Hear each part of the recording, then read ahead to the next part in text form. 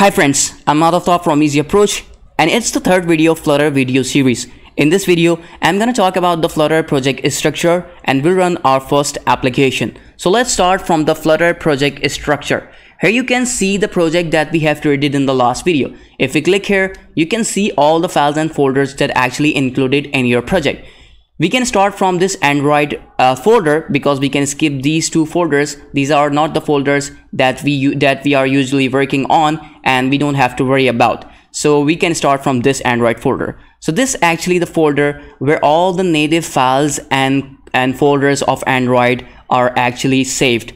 And when we run our application on Android, so the Flutter code which is here is injected in this Android code.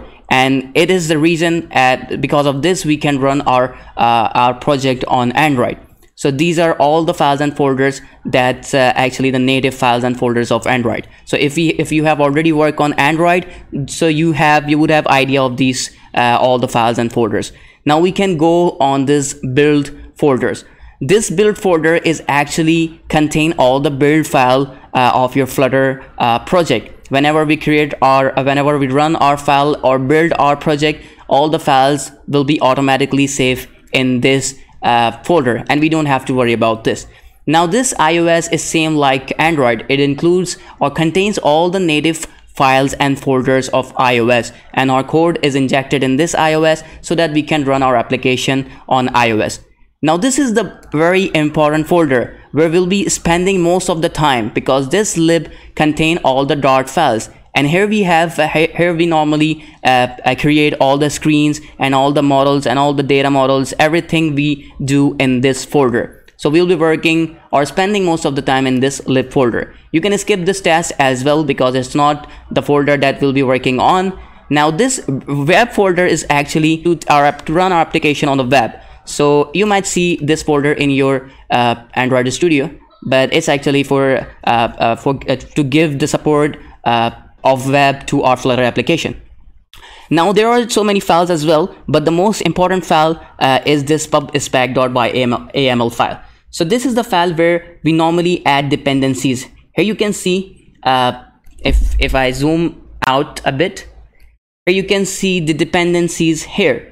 So whenever we include some dependency, so we'll be adding dependencies in this pub/spec.yml file, and it is also used to define assets. Like if we want to add images or audio in our application, so we need to define these assets, those assets here.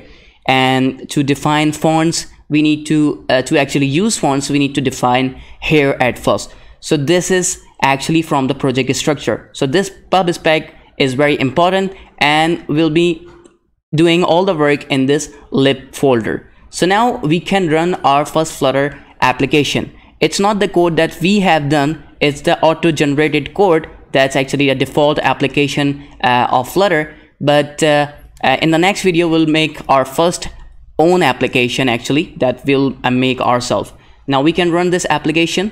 It would take some time because whenever you run your application for the first time, it takes time. But as you run it first time, then you'll be able to see the changes abruptly and quickly.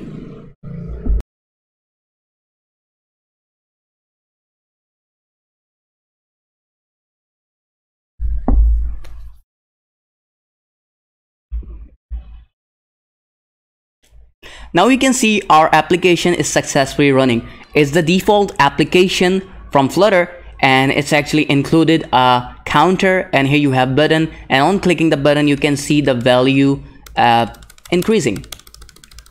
So this is the default application. In the next video we'll make our first application and we'll write the code by ourselves. So stay tuned, and in the next video we'll make our first application. So that's all from the project structure and running the first application. Thank you.